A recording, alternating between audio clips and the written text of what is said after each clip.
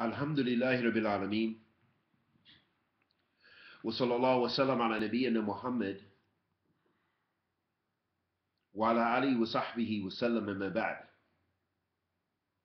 Ahabati fillah, countless times we've talked about the issue of Allah subhanahu wa ta'ala raising above his throne subhanahu wa ta'ala in a manner that suits his majesty. And it is a continual controversy in dealing with especially Asharii and those people whose creed is derived from the Jahmiya and the Mu'tazila and some of the other early sects of Islam who have no basis in Kitabillah wala Sunnatu Rasul sallallahu alayhi wasallam. But still you have people in 2014 going into 2015 who still uphold this creed, still attack and slander Ahl Sunnah, and it's la yadurruhum, because the Prophet sallallahu alaihi wasallam said, "La tazal ta'ifatun min ummati zahirin al-haq hatta yatihum amr Allah wa hum ala dhalik." وقال النبي صلى الله عليه وسلم لا تزال طائفة من أمتي ظاهرين على الحق لا يضرهم من خالفهم ولا من خذلهم حتى تقوم الساعة. The Prophet صلى الله عليه وسلم said, Ahl Sunnah, he said, لا تزال طائفة من أمتي ظاهرين على الحق. There won't cease to be a group from my nation on the truth.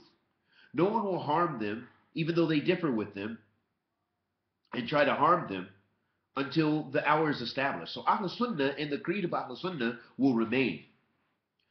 So it doesn't affect and harm Ahl Sunnah when the people make ta'an, when they speak ill of Ahl Sunnah and the scholars of Ahl Sunnah, when they slander IbnTaymeeya and say he's Mujasama and all these other lies and slanders. They don't harm the honor of Shaykh al-Islam IbnTaymeeya. In fact, his books are still alive with us.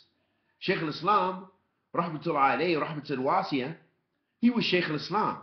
Even his detractors referred to him as Shaykh al-Islam ibn Taymiyyah. Even those people who hated him referred to him as Shaykh al-Islam because of his manzil in the deen. Allah subhanahu wa ta'ala gave him a high status to be remembered amongst the people for upholding Kitabillah wa Sunnatu Rasul sallallahu alayhi wa sallam and the understanding of the Salaf of this ummah. So you're not able to harm him no matter what you say. As far as Ahl Sunnah and Salafis being less, I don't see this because, and maybe my view might not be the most accurate view, but what I can say, as long as I've been Salafi, go after my trip to Yemen, 1997, sitting with Allama bin Muqbil bin Hadi al-Wadi'i, Allah yarhamuhu, and since then I've seen so many more people. It's become a trend for many Muslims to claim they're Salafi, although not everyone is Salafi. It has to do with adhering to the Quran and the Sunnah and those principles and the understanding of the Salaf of this Ummah. So that's what it means to be Salafi. So what I've seen personally is that the dawah, due to the internet and more students of knowledge coming back from Yemen, coming back from Saudi Arabia, coming back from Egypt, coming back from Mauritania and other places, spreading Kitabillah wa Sunnatu Rasul sallallahu alayhi wa sallam according to the understanding of the Salaf, I've seen it spread. Now we have very large Salafi communities, although there are people, of course, who've scared people away from the dawah. But this is not the time and place in order to speak about that. The point being is the dawah to Ahl Sunnah is alive and well, and it's growing.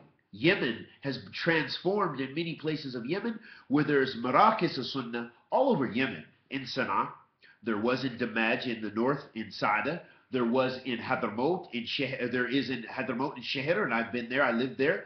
There is in Aden. I visited there countless times, in Fiyush. There is in Hudaydah. There is in Ma'bar. So Ahl Sunnah mawjood, and the dawah is constantly spreading. As far as being Madkhali and Wahabi and all of these names which people use, I don't know anybody who adheres to those names, nor am I going to entertain those, the waste of time. As far as saying Shaykh al-Islam holds these views, Shaykh al-Islam, he said, here's what he said in his treatise Aqidat al-Wasatiyya, and you'll find all of his treatises, of course, in Majmu' al-Fatawa. Shaykh al-Islam, he said, in talking about the creed of Ahl Sunnah, he spoke about the 6 pillars of Iman, and the first pillar of Iman being in accordance with the hadith of Jibreel, and tu'minu billahi wal malaikati wa kutubi wa rasuli wal yawm al-akhir wa tu'minu bi qadri khayri wa shar. So he said, and tu'minu billah. He said, and Iman billah, ومن الإيمان بالله الإيمان بما وصف به نفسه في كتابه.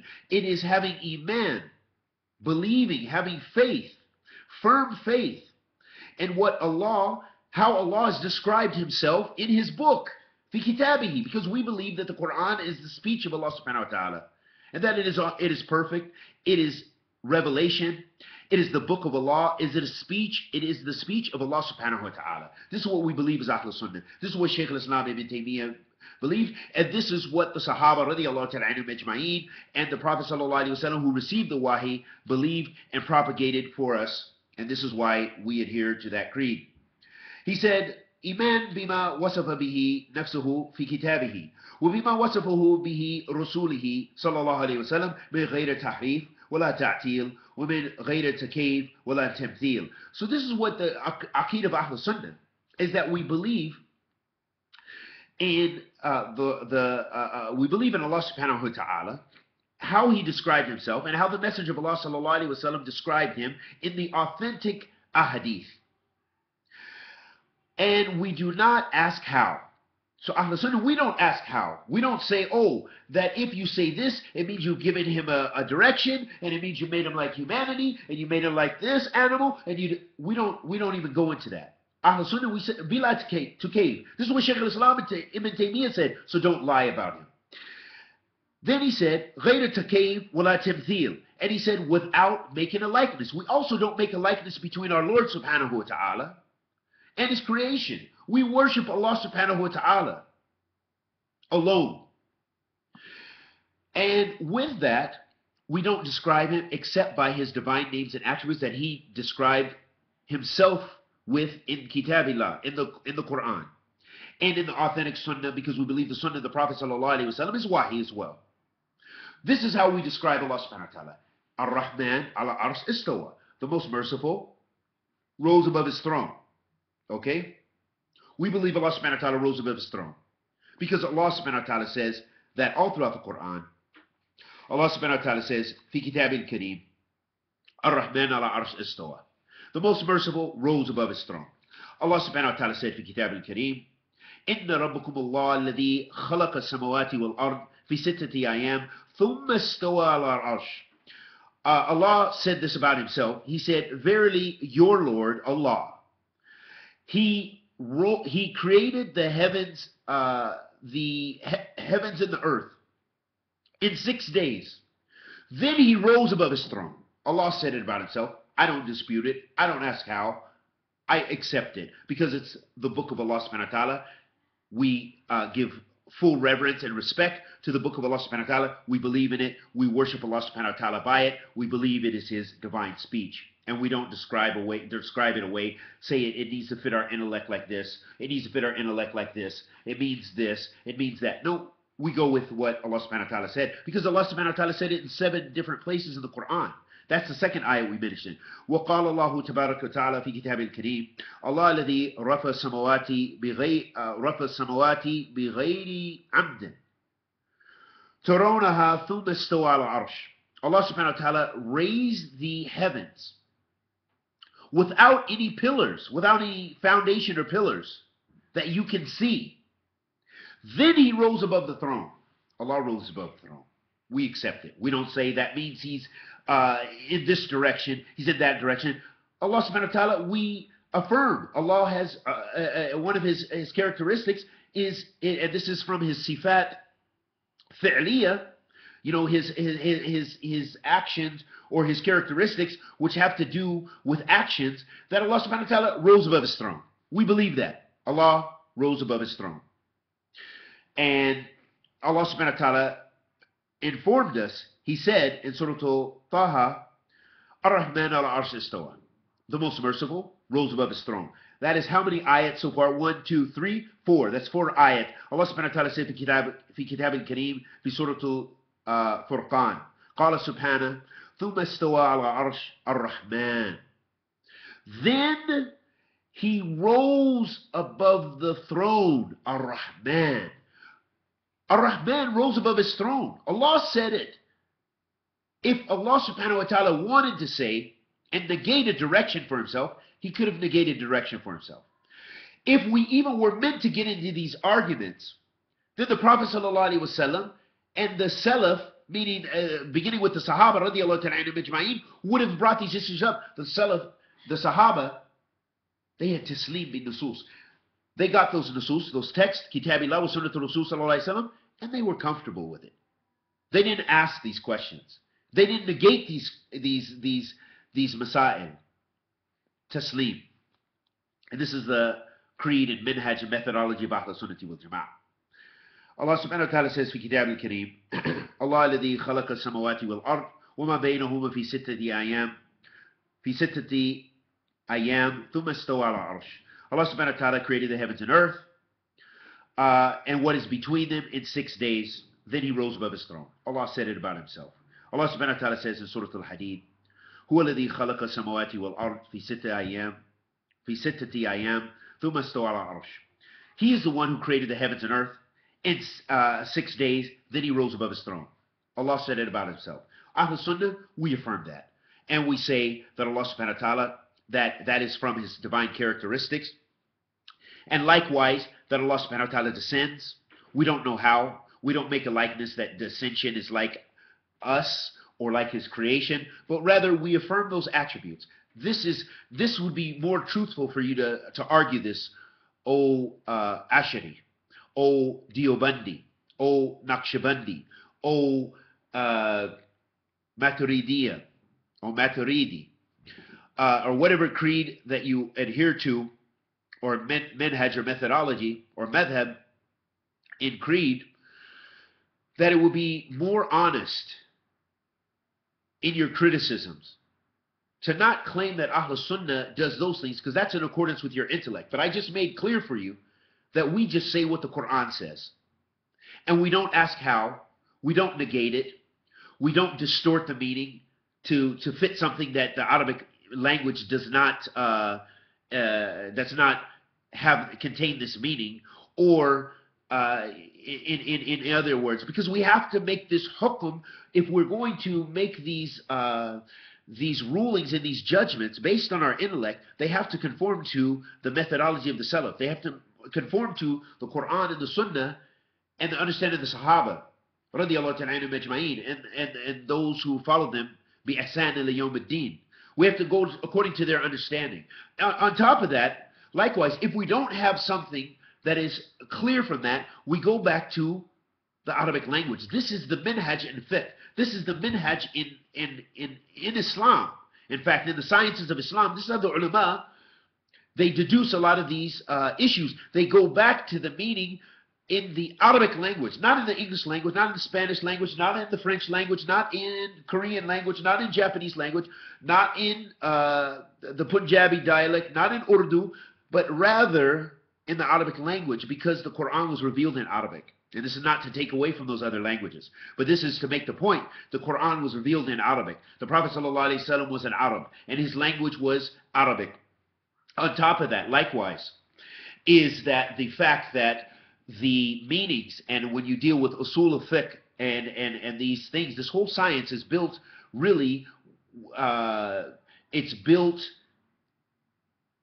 based upon the Arabic language. That those qawaid and those principles, because usul of fiqh, what is it? In fact, it's the science of terminologies in fiqh, more or less. You know, when you talk about am khas, you talk about all of those things. You talk about mujmil, where you talk about mubin or what have you. All of these terminologies are dealing with terminologies and how you understand the text, how you understand those fiqh masail. So meaning, we have to go back to the Arabic language. We cannot say istowa means istola. This is what the Asharii say. This is what the Maturidiya say, mostly. They told this argument, and most of the people now, today, who attack Ahl Sunnah from this, in this manner regarding the creed, in issues of creed regarding al-asma'i wa sifat, they hold this creed, and this is how they attack Ahl Sunnah. They say, no, istowa means istola, that Allah subhanahu wa ta'ala took it by force, or whatever they want to interpret it to mean. But this is tahrif. This is ta'wil, fasid. This has no dalil for this. Why? Because you can't go to the Arabic language.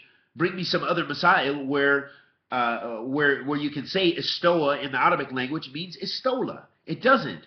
But instead, this is ta'wil in two ways. This is ta'wil ma'nawi wa ta'wil lughawi, or the two different types of ta'wil.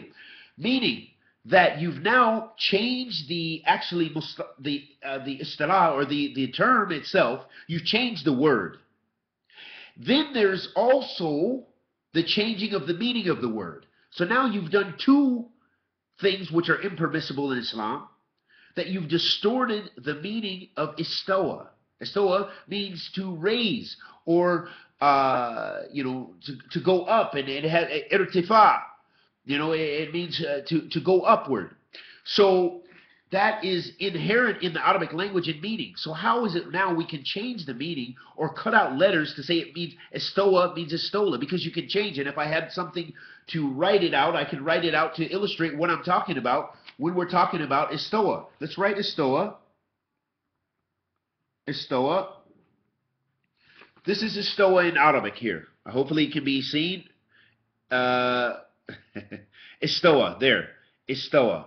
Okay, my writing is not the best. And that istawa, or actually it's istawa. Istawa. I think it's like this. My spelling, I think, is wrong. So I think it's like this, with the alif maftuh. If you can see it. Anyway, now they've changed the letters. When you say istola, that means you've added, instead of